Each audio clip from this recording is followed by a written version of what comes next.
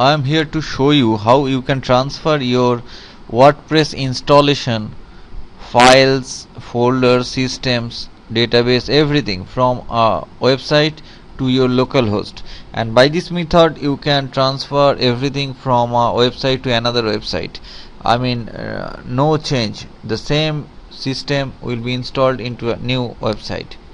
Anyway, what you need to do, you first log in to your website cPanel. I think you know cPanel or control panel. If you don't know, you consult your web hosting company to get your cPanel login information. You need to log into your cPanel, and this is a cPanel. And what I need the file manager, this tool, and the phpMyAdmin, this tool.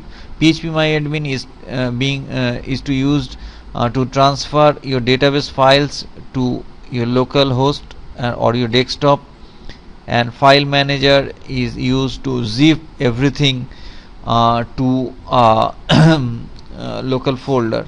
I am showing you everything here. Now I am clicking the file manager, and the file manager will be opened into a new screen. I have just clicked here. This is the file manager menu, and here you will see that select all, and after clicking the select all you need to press the compress button to make a zip of everything in your website folder. This is the web root of my installation or my WordPress installation, which is in my website. Say my website name is www.abc.com.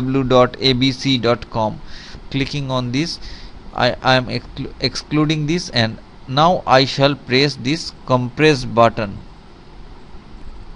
After pressing the compress button, you will see a screen like this, and in this path your zip file will be stored. This is the I have given a name WordPress Installation.zip file. So all the files and folders, WordPress content, admin includes, and the other files will be placed into a single zip file. This is a zip archive, okay?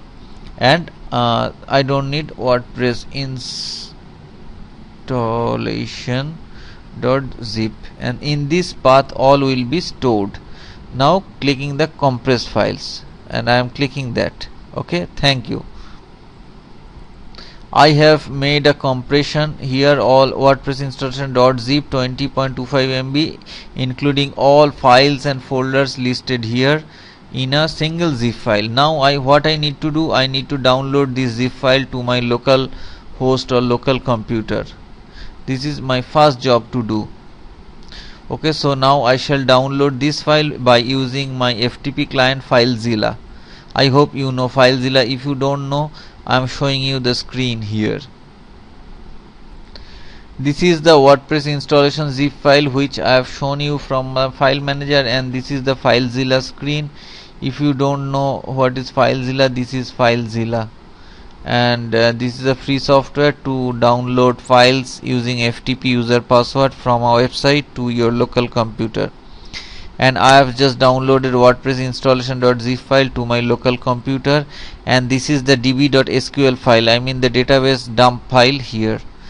Database dump means everything from my database will be dumped into this file. I have already produced this file. Now I am showing you how I can create this SQL file. Now I am back to the cPanel of my website, and I have shown you that this is how the cPanel looks, and this is the phpMyAdmin. I will show you how phpMyAdmin can be used to export your database from your website to your local computer. Just I am clicking here. This is the sample phpMyAdmin screen. All these are tables, all these are database tables, and I shall export all the tables to my local computer.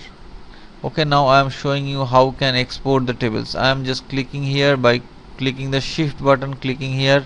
All tables are selected, or you can check all or uncheck all to check all the tables or not. With selected, now export.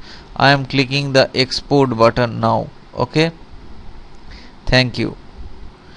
Now in the phpMyAdmin export screen, you need to select the proper tables here, all the tables are selected, and now you need to press the go button. If you click the go button, all will be saved. Now what I am doing, this will be SQL file. .sql is selected and going up, all the tables selected, SQL selected. Now pressing the go button, just clicking that go button, okay. And after clicking, you will see a screen like this that all file needs to be downloaded. If you click OK, then all files will be downloaded from your website to your local computer. And now I am showing you the necessary steps. I have downloaded all in my local folder here, c:/worm www download. In this folder I have downloaded all WordPress files and folders, or which was in my website here. So I need to extract everything from WinZip to a folder, just extracting everything. And this is a WinZip extraction which you are viewing here, and all these will be completed very soon. And what I need a database now in my local host. So I need to create a database in which all the tables which I have exported to imported. And so I have opened a local host. I have WAMP server installed in my local computer, and I have opened http:/localhost, and just pressing enter, and this screen you can see localhost. You need WAMP server, this software to be installed. Okay, this is a PHP server, Apache server already in. And now I need to open phpMyAdmin here. I have in my WAMP server, I have a phpMyAdmin in which I can import all the exported tables here. My first step is I need to create a database here in my phpMyAdmin screen. I need to create a new database. And in my local computer I need to create a database here, because I have decided that in this database I shall import all the tables from my website. WordPress transfer is my new database name, so I need to create a database here. And this is my phpMyAdmin screen, and this is create new database.